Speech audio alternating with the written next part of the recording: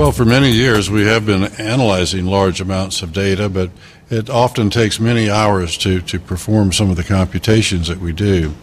So by using more than one processor, we were able to harness the power of hundreds or even thousands of processors in parallel and are able to do the computations much, much faster. Companies have adjusted over time to the fact that some of these computations take a long time, and now they have a chance to say what could happen if I could get my results almost instantaneously. In a banking environment where banks have to compute hundreds and hundreds of models every year, and they're changing almost every month or every week to be able to do better prediction and better forecasting.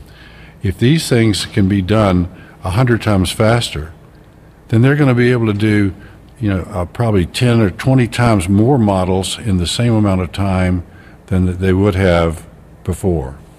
And that speed, the importance of changing models rapidly, is incredibly important in the banking industry. Well, we're seeing a lot of other vendors talking about high performance, but what they're talking about is simply moving an SQL database into memory along with the data. That does serve up data a lot faster. But when it comes to things like computing regressions and logistic models, they can't do it because that type of computational ability is not built into databases and probably never will be.